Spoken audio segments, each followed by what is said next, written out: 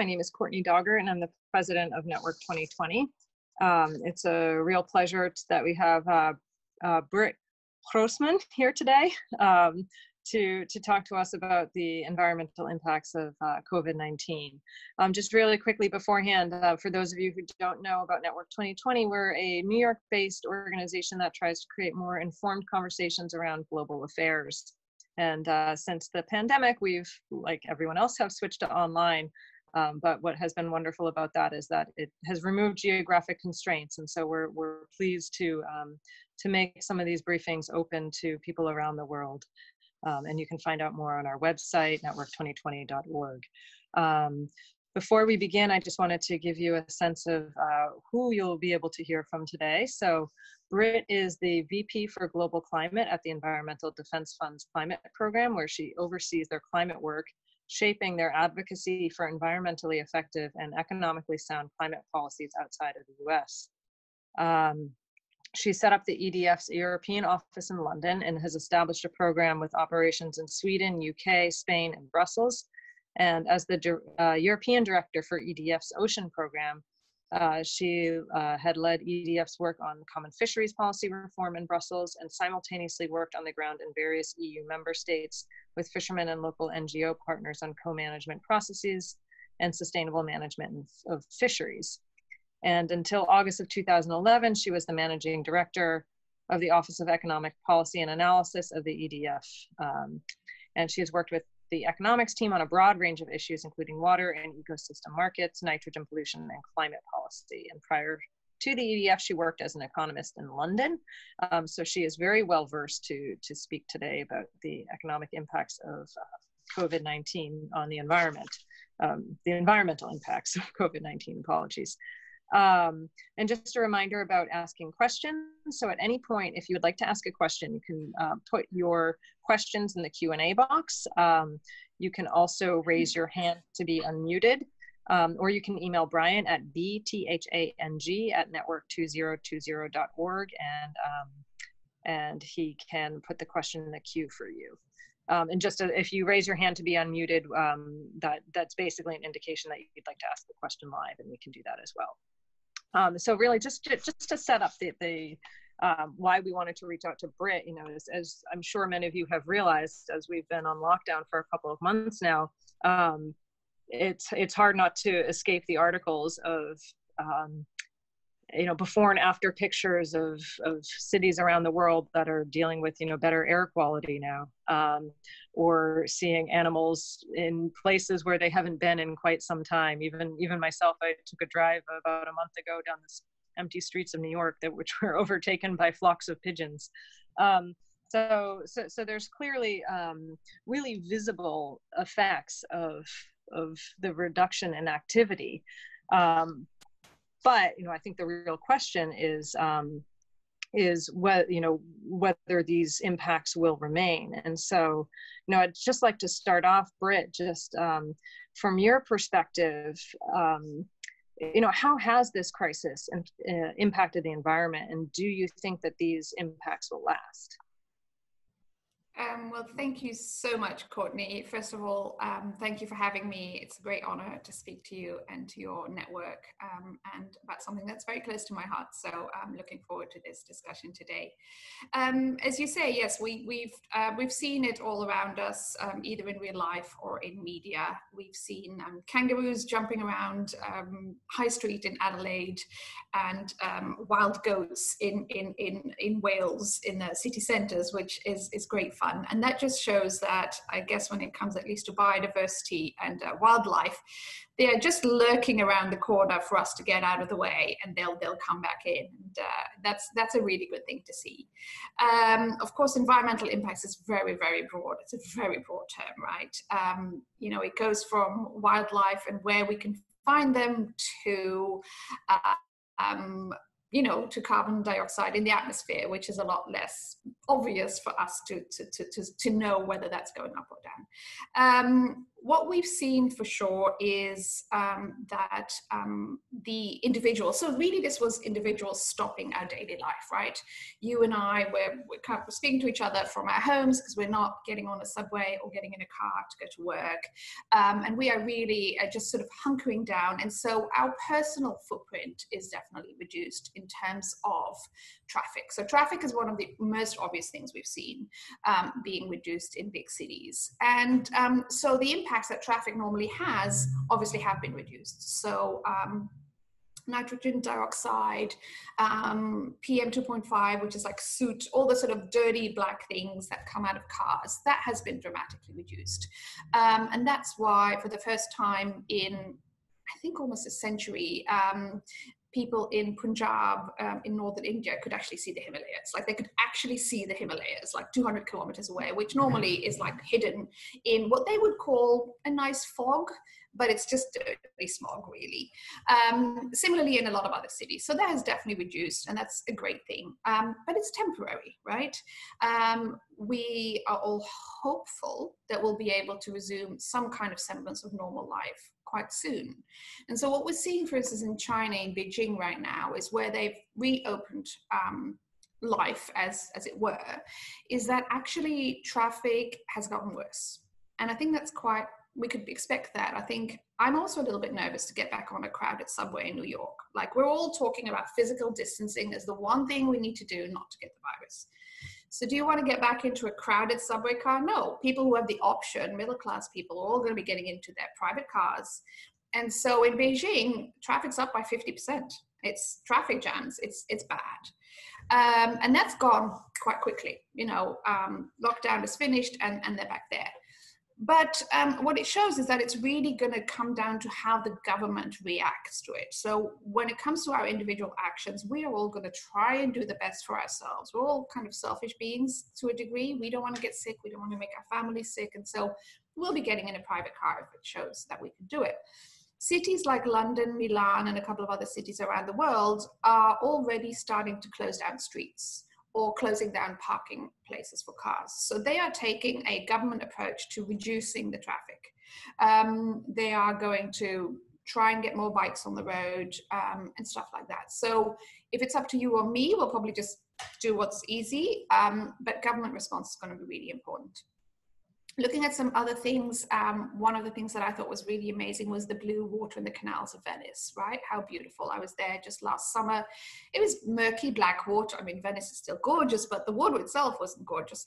Now it's transparent. However, unless the water taxis start running on a different fuel, we're just going to see that straight away again. Right? I mean, it's not gonna change.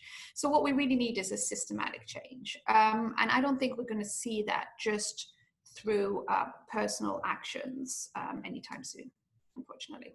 So. And just to follow up on that, do you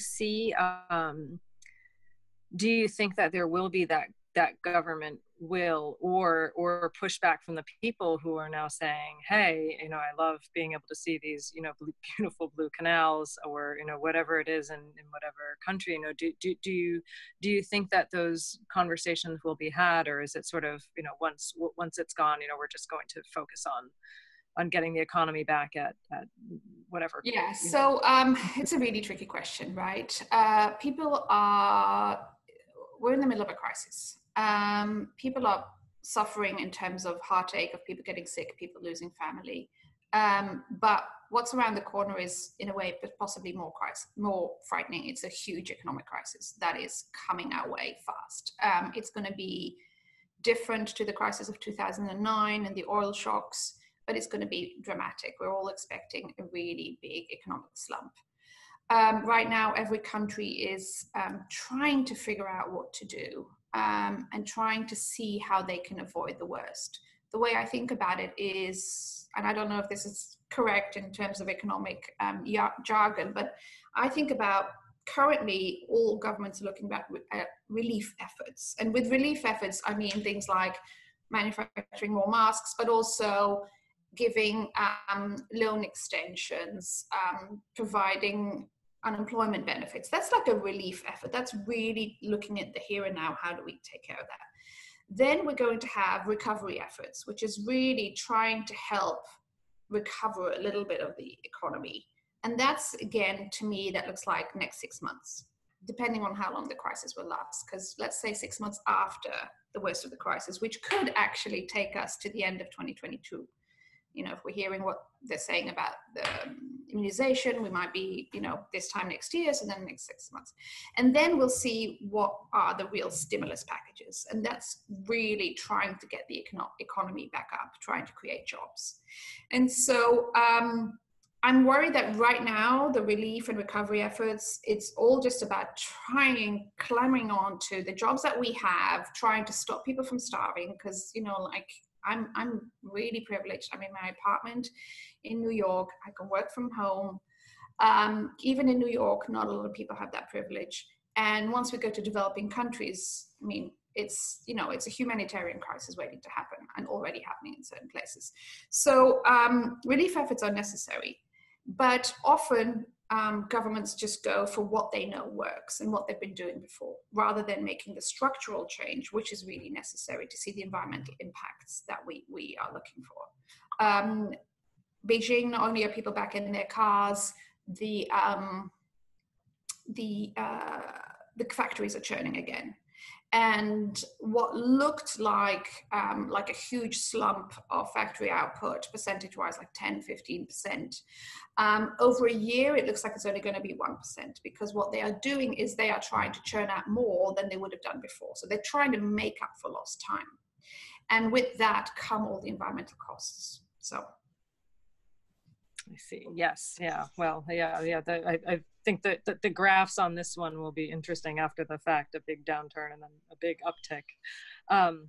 So with that said, you know, from your vantage point, what are some of the markers or indicators that you would be looking for to see, to assess the direction that the climate change mitigation efforts would be following, to make sure that, you know, from you know, what I'm sure that what you want to see is both, you know, the health and safety of everyone around the world, but that also includes looking down the road and trying to mitigate the impacts of climate change. So what would you be looking for to see if you're on the direction that you want to be on? Well, so obviously we're looking at the data right now. Like you said, looking at data is going to be really interesting, and everybody who works in my field, this is like a data geek sort of bonanza, right? Everybody's looking at everything, analyzing health impacts and all kinds of impacts. And a lot of it is unknown. This crisis is unlike the other crises, because this is not about, you know, subpar mortgages. This is an actual physical shock where people just stopped working, which we've not seen that before. So we don't know what the playbook will be. So in terms of, for instance, greenhouse gas emissions, what the IEA, International Energy Agency, is predicting at the moment, but all of it depends on how long the pandemic will last, is a 4 to 7% reduction in CO2 emissions this year, which is great. Unfortunately, it's not actually enough. And that's what really shows the challenge that we have in front of us. If all of us feel like our lives have been so disrupted, how can that not be enough? Well, I'll tell you why, or some of the reasons why. We're still eating, right? So all the emissions that come from agriculture, which is a fair share, I'm just looking, it's about 21% of greenhouse gas emissions at the moment. Much of that is still happening. You and I are speaking via the wonderful web, which is run on electricity. So electricity power plants are still churning. Power plant reduction was actually quite minimal, because the reduced energy demand was for some factories, but household use was as high as ever, if not higher. And so it all really depends on where that energy came from, right? If these were power plants, you know, if you and I are speaking through the web on a coal plant generated electricity, that's not good, and that hasn't changed. Again, I live in Manhattan. I've looked around, you know, these big fancy gyms, they're closed. They have been closed for 3 months. The lights are on day and night. So we haven't been doing really, you know, so our life has been disrupted completely, but actually the sources that contribute to overall greenhouse gas emissions are not affected as much as we think at first sight. So what's really reduced is personal transport, right? Flights, have gone down dramatically, depending on different countries, depending on the lockdown, depending on sort of travel bans, etc. But like, let's say 50%. That's huge. That's a huge impact. The cars have gone down a lot, huge impact, but there I really do fear that the bounce back effect might be bigger than what it was before. So what we're really looking at when we're looking at climate impacts, we're not looking at what it was in 1 month, but the cumulative impact, right? So CO2 emissions, once they go in the atmosphere, they stay there for hundreds of years. It doesn't matter that it was a little bit lower in February and March. If you make up for it in May and June, it doesn't matter. What am I going to be looking for in markers? What we really need is structural change, right? And unfortunately, positive glasses, pink glasses on for me. The world has seen how it can look different. Delhi has seen clean skies for the first time in forever. Venice is seeing blue water. We're seeing what the future could look like, a more fossil-free future could look like. Let's try and keep that. However, people are losing their jobs. People are at risk of starving. That's a very stark contrast. And we all know that people have short-term needs are more important than long-term needs. We know climate change is real. We know it's a crisis that's coming at us, and there's a lot of similarities with sort of pandemics. But the crisis of not having a job and being hungry is a crisis today. And people will always take today over tomorrow. So there is a real movement in certain governments and with certain leaders. It's called a Build Back Better movement. I mean, you can even sort of, the hashtag goes on Twitter, Build Back Better. A lot of European politicians have really asked for it. A lot of other countries, I mean, I just saw Canada just put some environmental strings on their relief packages, meaning if you're a company and you want to get some of the relief packages, you have to, give something in return. You have to sort of, in this case, carbon disclosure of at least of your emissions and stuff. So there's little steps. But what we really need, and this is where I get on my soapbox, is a price on carbon. That's what we really need. Whether it's an overt price in terms of a carbon tax, or whether it's just a limit, like we're not going to emit more than that, and then that will trickle through and a price will be set. One or the other could work. If you look at the emission patterns over the last hundreds of years, the biggest slumps were not in the 2009 crisis, which was a crisis that was not led by a pricing effect, but it was the oil crisis. The oil crisis, where we did see a real price effect, was the one that actually had behavioral change.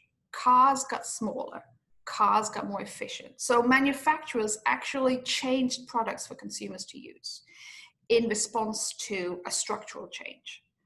I'm scared that that's not what we're seeing today. And in fact, unfortunately, a lot of leaders are using the crisis right now as an excuse, as a cover under the night, as I would call it, to do things that are really bad for the environment.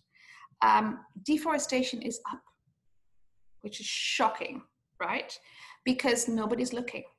Everybody's looking at COVID. Nobody's looking at what's going on in the Amazon and in Indonesia. Deforestation is up by something like 150%. This is scary.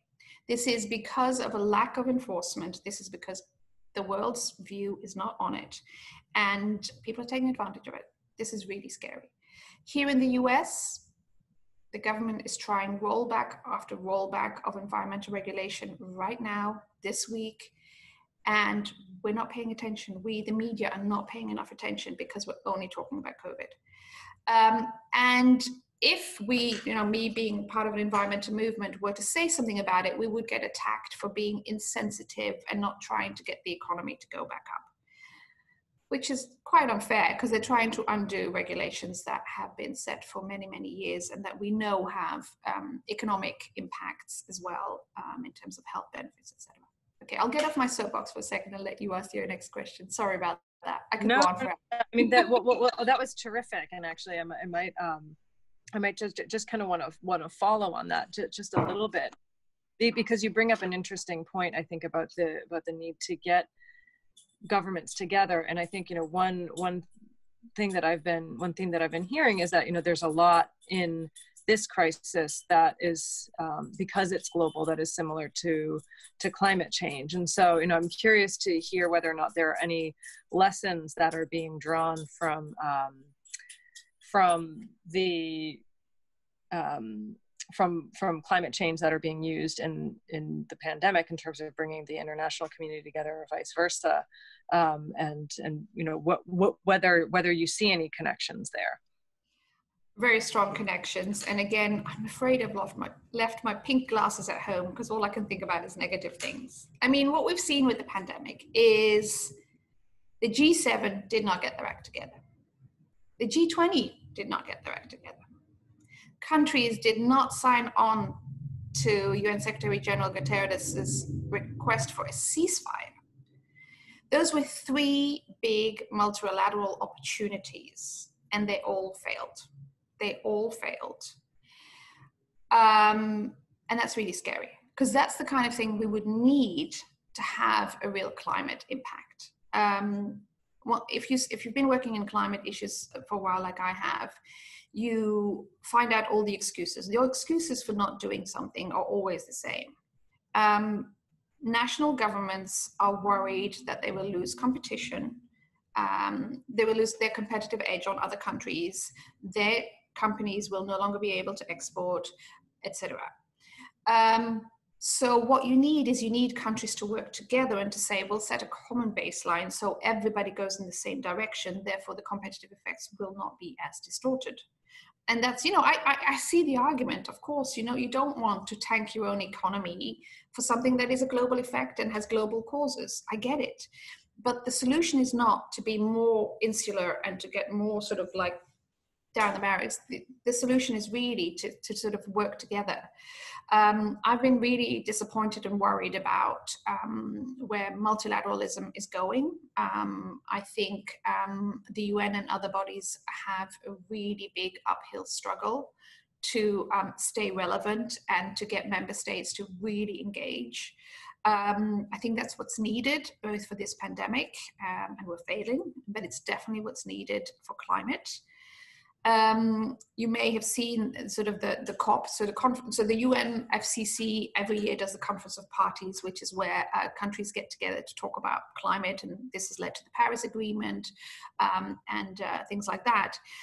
This year there was supposed to be a COP in, every year it's around the end of the year, so it was, I think, November, December. It was supposed to be in Glasgow in the UK, and it's been moved to 21, probably going to be moved to the end of 21.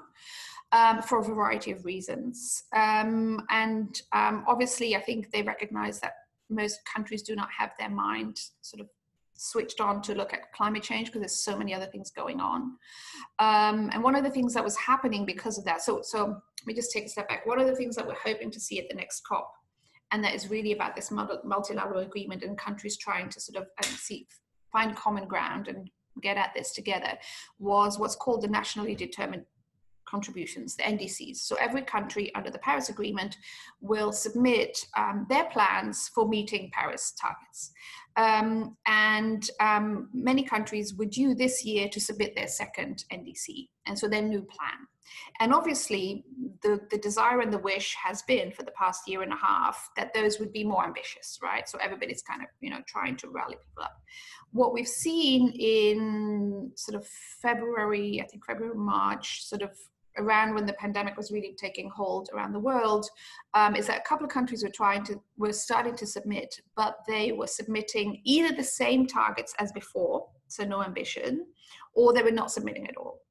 So people were very reluctant. So I think the fact that the COP got pulled is a good thing, because it'll give us a little bit more time to work on the arguments for why ambition is a good thing and why it's needed for climate change, and it can be a good thing for the economy. So I think what we're all looking at now, me as a sort of environmental economist, sort of those two things together, is what could look like a green recovery, right? So where are the big job creation options that are also good for the environment? I think that's where we need to look. We need to look at fiscal stimulus packages that will prioritize green recovery over grey recovery, as I might call it that. And we need to be very careful not to lock ourselves in now. So one sort of knee-jerk reaction could be that you build a couple more factories, you build a couple more power plants with existing outdated fossil fuel technology. Those will then be around for 10 to 20 years. So that's what I mean by you lock yourself in, or you build new transmission lines, or you build, pipelines that are really catering to a sort of strong fossil fuel future, and that would really sort of lock us into a future that we don't want. But the economics of that would then dictate that they probably would stay around for a long time. So that's a bit worrying. That makes sense. And so, I think we'll turn to the Q&A shortly. So again, if any people have any questions, please feel free to put them in the Q&A box. But my next question, I think you touched on this in your answer in the last question, but one of the common themes that I've been hearing in all of these conversations that we've been having with different experts on different topics, whether it's humanitarian aid, whether it's development, is that there are two main trends that are happening. And one is that this pandemic has shown light in the cracks of a system that's already been there. And so it's just stressed. It's stressed and one can see more easily where the gaps are and where the problems are. And then on the other hand, the pandemic has also accelerated some trends that were already in motion. And it seems like that might be happening as well in the climate mitigation efforts, or at least the governmental efforts. But I'd be curious to hear whether or not you're seeing that across the board as well in the environment. Yeah, no, absolutely. So I think some of the cracks that have always been there, unfortunately, are sort of the lack of government commitment, right? And this need for a multilateral approach and solution.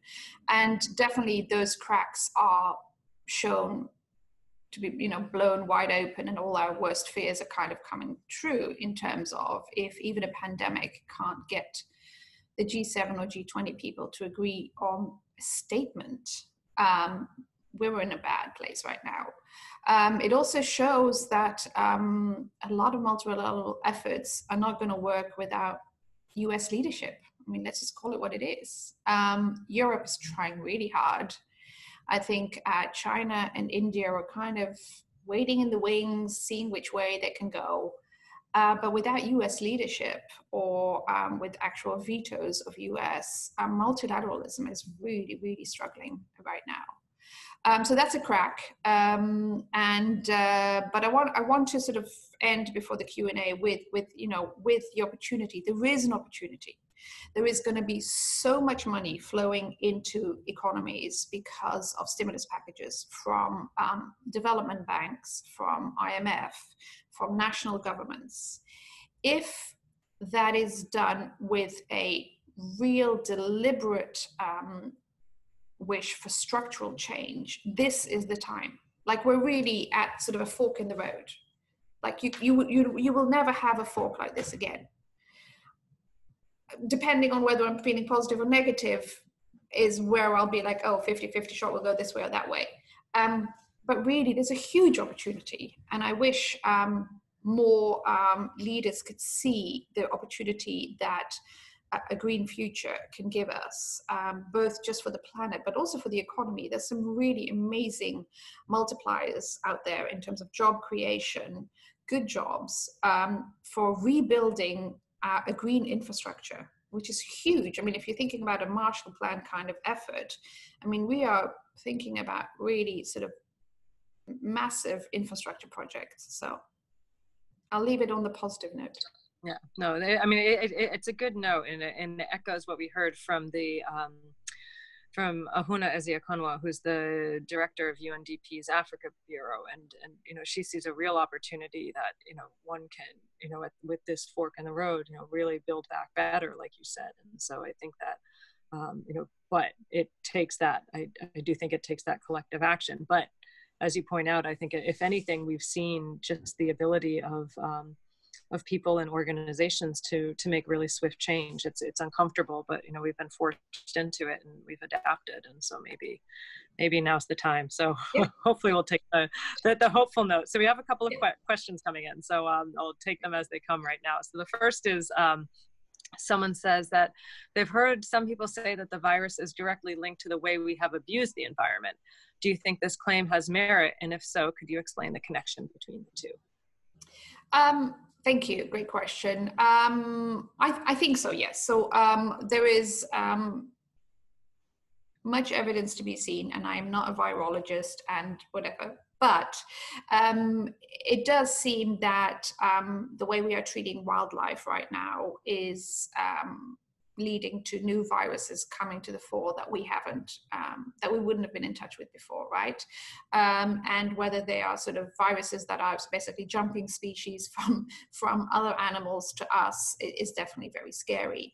The more we do deforestation, the more we go into sort of dark jungles where we haven't been before, the more those kind of things might come to us. So that's specifically for this virus. Other viruses as well. I was actually living in Brazil 3 years ago, was it 4 years ago now, when Zika reared its ugly head, mosquito-borne disease. And, you know, with climate change, we might see more Zika and God knows, maybe malaria in the US, in Florida and places. So there's definitely strong connections. We've also, again, I wouldn't put all my money on it because people are researching it right now, but there's been links shown between how people react to COVID and other viruses and their preconditions, including how they've been exposed to air quality before, right? If you look at maps of the air quality in Milan before the virus hit, it was atrocious. I mean, it's one of the biggest red spots on the earth in terms of local air quality index. And people were very, very badly affected. Too early to say if there's a link, but it wouldn't be out of the realm of possibility that if you already have sort of a weaker chest, then of course a chest infection is going to sort of get you really badly. So it's remarkable how everything is so interconnected, and sometimes it seems like the answers are so obvious, but yet it's really hard to execute. And what an irony too that at the time of you know, a possible link with the deforestation, it's increasing. So our next question says, you know, thank you very much for the insightful discussion. I've studied the Northeast Atlantic Fisheries Commission a little as a researcher, so it's exciting to hear your experience in European fishing policy. How do you think the virus will affect North Atlantic fisheries, both in terms of the rejuvenation of stocks and the future competition in the area when this is all over? Wow. I could talk about climate change and the fisheries. The virus, I mean, I don't know. I don't know how, if any effect there will be in the short term on how fishing was done there. I have not seen evidence to lead me to believe that fishing has gone down. So I think fishermen were still out on their boats. Fishing pressure was what it was before. So I'm not sure there's a direct link between the virus and the fishing. What is happening though is that climate change itself is warming up our oceans, and that is pushing fish stocks away from the equator. So what's happening is fish stock are moving up and down. So there's going to be more fish in the North Atlantic, which is great for the fishermen who fish there, but might lead to some what we call fishing wars because of the way countries have agreements on who can fish what stock in what place. It's actually something that a lot of my colleagues are looking at very closely. It's happening all around the world. So China, South Korea, all Europe countries. There might be a lot of conflict over who gets to fish that is now moving. And obviously it is also quite worrying for countries around the equator that their fish stock will be moving away. And those tend to be countries that are already poor, where fishing is done for subsistence reasons. So a lot of worrying effects directly linked to climate change. Okay, thank you. All right, so the next question coming in, and just a reminder, you can type in a question in the Q&A box, you can raise your hand, you can email Brian, and we'll get your question asked. So the next question asks, do you think there will be a greater willingness in the future to discuss environmental regulations within the US government in light of these very obvious environmental developments? And I assume those obvious environmental developments are related to the impacts that we're seeing now. Big sigh. I wish, right? I wish. I think it's going to depend on what happens in the November elections. Because right now EPA is really taking a hacking knife to environmental regulations. So as I said, the current crisis is used as an excuse for lowering standards and making it easier for people to have a normal life, and car standards is one of those as a result. I think I hate to say it, but I think it's going to depend on whether there's a regime change in the White House. Otherwise, I don't think this will have an effect on US regulation at all, unfortunately. That's my assessment. Everything I'm saying here, by the way, is personal assessment, top of mind, not necessarily the organization I work for. I just want to make that disclaimer. If I can follow up on that a little bit, we hear several years ago from one of your colleagues. He spoke to Network 2020, and I remember him saying at the time that it was funny because so many of these talks are actually quite depressing, but I left his thinking I would be actually a little bit more uplifting. But what he had to say, I remember him commenting on the fact that we started to see in the U.S. anyway a lot of states starting to do their own thing.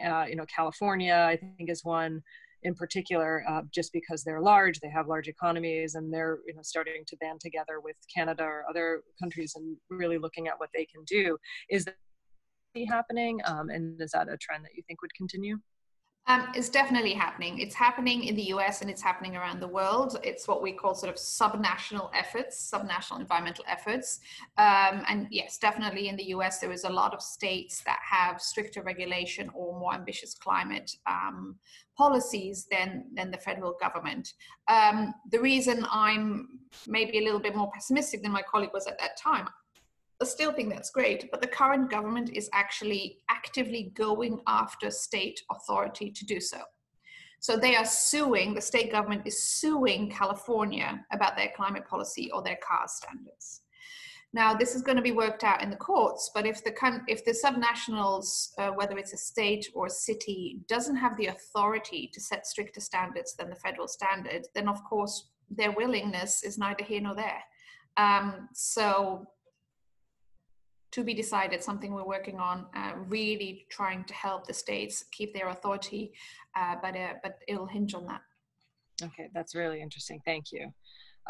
So our next question is what can regular people do to try to maintain the environmental progress we have recently made once COVID-19 subsides? My soapbox: vote.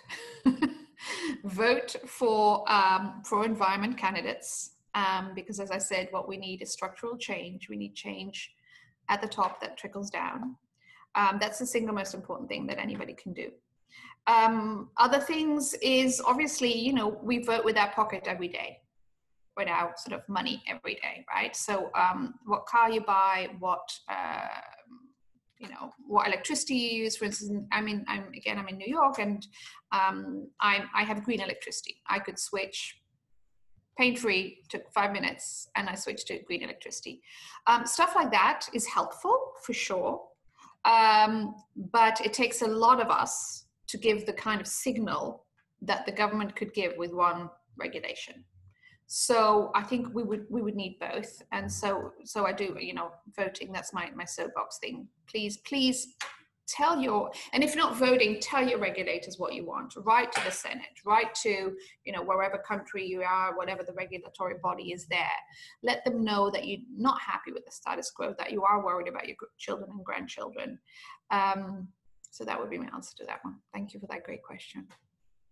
All right. And just kind of a very minor side or follow up on that. And I recognize that voting is quite important, but I've been reading a bunch recently. I think Jonathan Safran Foer came out with an article about the need to reduce meat consumption. Is that something that you see playing into that, or would that just kind of tick over into increased emissions from farming plant-based foods? I mean, it's definitely at the moment methane. So there's different greenhouse gases, and methane is one that's emitted by livestock, and it's a very, very potent greenhouse gas. So it's like 85 or 86 times more stronger than CO2 in the short term. So in the next 20 years, CO2 stays in the atmosphere a lot longer, but methane is a lot stronger when it's first emitted. What that means is we're trying to avoid the tipping points that are around the corner. So for that reason, really focusing on methane is really important. Meat, yes. And it is such a personal decision. What I think is really promising is that they are looking at different ways of feeding cattle. That could be important. Obviously, we need to keep very vigilant about tropical deforestation. So if tropical deforestation was a country, it would be the fourth or fifth biggest emitter. So it's basically the US, China, EU, and then it's tropical deforestation. It's huge. And so a lot of tropical deforestation is done for agricultural production, either grazing land or sort of palm oil and other things. So the agriculture is important, but it's a very personal choice. And so although I'm vegetarian myself, I'm always reluctant to say to people, you should do this and it'll solve everything, because I don't think that's quite true. So. Okay, thank you for that. So I'll continue back to the Q&A. So the next question is, do you think this will spark, the crisis will spark increased investment in alternative energy sources given the impact of this crisis on oil prices?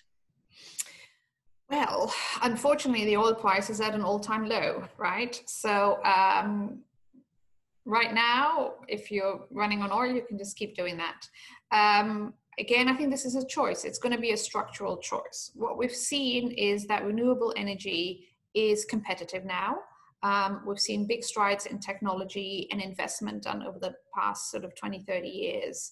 And so now is the time where it does make sense to start investing in alternative energy, renewable energy, but it's going to have to be a government choice. It's not just, I mean, some of it is going to be led by the market because the prices have gone down. But it's also, if there were a price on carbon, then everybody would do it. Everybody would invest in renewable energy. So, and we're seeing a lot of pension funds and big investors starting to disinvest in fossil fuels. And so it does make sense, but with sort of a structural change like a carbon price, it would be a sort of much more of a given. So that's what we're working towards. Okay. And could you just, really quickly to follow up, could you give us a sense of where the U.S. or where some of the states are in that process, and whether you think that there is any promise for carbon pricing? Well, so there is carbon pricing in California, in northeastern states, sort of Washington, Oregon are eyeing it up. So state-wise, there is a lot of ambition happening in that room.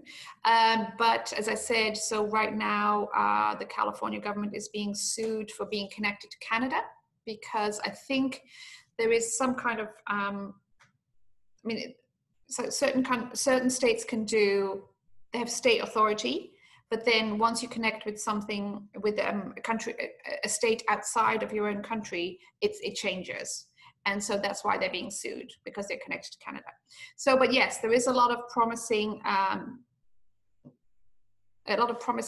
schemes happening in US states right now. California being sort of the front runner in terms of the price and everything. Okay, great, thank you. So, all right, let's see. We'll turn back to the Q&A box then. Let me see. Is there any aspect of this of the current environmental progress that you think will actually carry on after the virus? Could you say that again? Of the environmental No, crisis? yeah. Is there any aspect of this current environmental progress that you think will actually carry on after the virus? So I know you're, maybe put on the rose-colored glasses again and see if there's anything that you think might actually continue.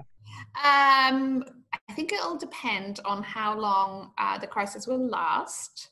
I'm hopeful. Maybe with my rose-colored glasses, I would hope that citizens who are used to smog and now see blue skies will no longer take that as good enough, and will say, "Look, we want that back. We've seen it's possible." So yes, it's possible by no longer getting in your car, but it's also possible by driving an electric vehicle that is running on electricity generated in a renewable way. So it's not science fiction, is what I'm trying to say. These things are possible, and it doesn't have to mean that we all stop leaving the house. It's just, let's change the technology we're using. And so I'm hopeful that now that people have seen what is possible, that they will actually ask for it. So that's my best rose-colored glasses I can do.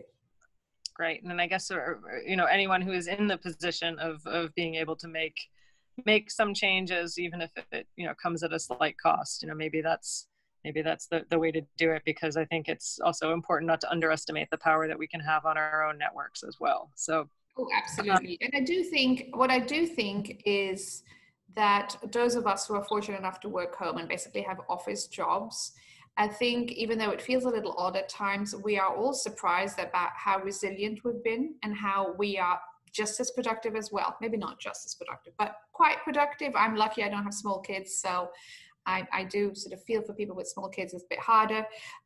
But what I'm trying to say is I don't think I will ever feel the need to go into the office again 5 days a week. Why would I? And I used to travel quite a bit. Even though I'm an environmentalist, my flight footprint was quite bad. I hope that will be reduced forever. So I do think there are certain things that we are learning now about how we can communicate and connect to each other that will reduce our individual footprints and therefore a cumulative effect. So that I do think is true. Excellent. Great. Okay, so our next question is about the future of the Paris Agreement. So the person who's asking it wants to know what you think about the future of the Paris Agreement, and if the U.S. withdraws from the Paris Agreement, will it give a way of developing another agreement, and to what extent will those emission-reducing policies be effective, and what else can be done to mitigate greenhouse gas emissions? So a lot of small questions in there, but basically the questioner really wants to know about the future of the Paris Agreement and what could come after. Right. So so the US is due to leave the Paris Agreement officially, I think, the day after the US elections. So if we see a sort of a Trump 2 presidency, that will definitely happen. If we see a Biden presidency, it'll still happen, but the Biden government would probably straight away from the 1st of January start the process to re-enter. So again, there's like two big options, right? If the US leaves, which is what sort of the default is, there is an opportunity for other countries to continue with more ambitious policies amongst them. One of the great things about multilateralism is that you try to get agreement together and you all go in the same direction. One of the problems is that you often end up with the lowest common denominator, right? You need to do all these negotiations and everybody needs to agree. So there might be an opportunity there to really go for more ambition. And there are countries, even within the Paris Agreement, there are smaller groups of countries that are trying to be more ambitious and that are making subgroups and that are thinking of trading, for instance, doing emissions trading between them in sort of a more ambitious subgroup. So a lot to be seen how that's going to work out. Obviously, if there is a Biden administration, we hope that they will come into the Paris Agreement with a new ambitious NDC, not just the NDC that was there before. So that could be a really great thing. So TBD, and therefore vote. All right, excellent. We have a few more questions in the Q&A box, so let's see. Let me sort of, how optimistic do you feel about European leadership moving forward, especially with regards to the environment? And do you think the EU can become the global leader in the West if the US continues to renege on its duties on the environment and defense? Definitely. Very, very optimistic about the EU. They have a new head of the Commission who is very pro-climate, pro-environment, and they have the European Green Deal that they are trying to negotiate right now with a net zero target by 2050. So very ambitious. They are currently negotiating what their 2030 targets would be, whether it would be 50 or 55% reduction, which again is also quite ambitious. And yes, they already are right now the global leader when it comes to environment. The question is whether it will be enough, right? I'm very optimistic about what the Europeans can do. But I think, you know, if the US is absent, it is a very big block to be absent. So that is worrying. So. Okay. All right. Well, it sounds like, yeah, we very much require leadership from the top and from the US. So so with that, I think we're questioned out. So I think we'll give it a wrap. But Britt, thank you very much for first of all for the work that you do, and then second of all for joining us today. I think it was a really interesting conversation. You know, for those of you who are listening, happy Memorial Day weekend to those in the US. We will be taking a break until next Thursday, when our next conversation will be at 9 a.m. with Parag Khanna on shifting powers in the post-COVID-19 world. And for those of you who didn't catch this full conversation, or who want to watch it again, or want to tell a friend about it, it will be posted to our YouTube channel later. So I just want to thank you all for joining us, and Britt especially, thank you so much. And everyone have a wonderful day. Thank you so much. Thank you. Bye. Okay. Bye-bye.